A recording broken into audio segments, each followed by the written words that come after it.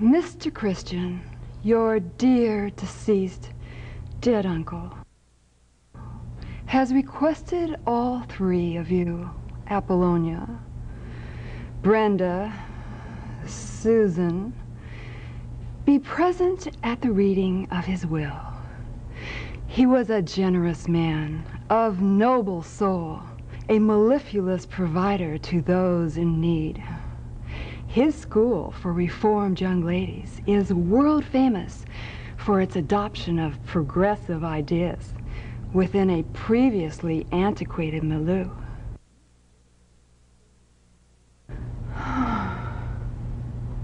I trust you will respect his last wishes and accept them with the same spirit in which they were bequeathed. If you're ready, Susan. Mr. Christian!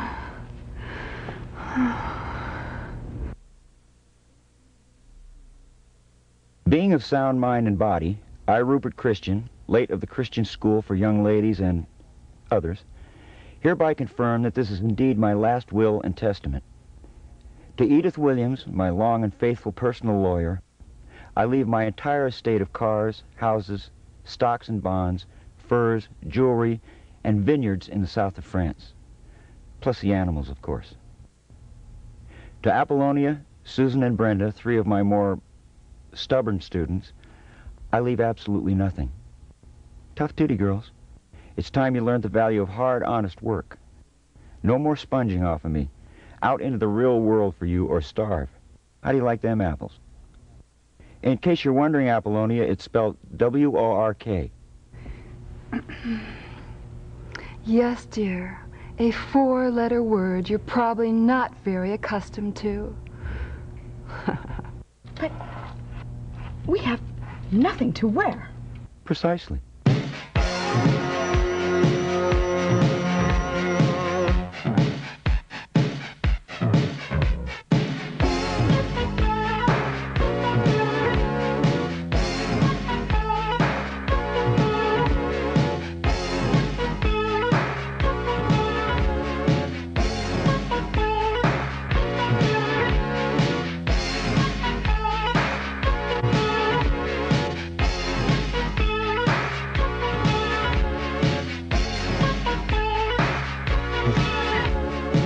The teddy bears have their picnic.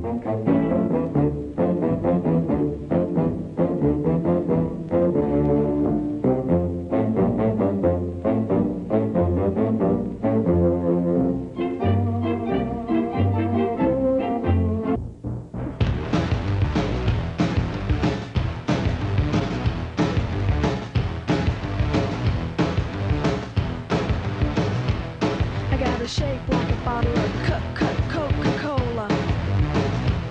I got a built-in attitude like you never seen.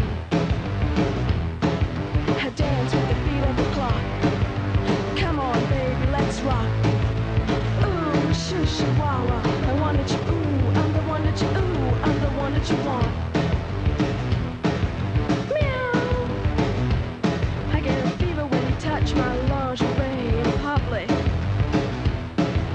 Take my temperature to your place while I'm still hot.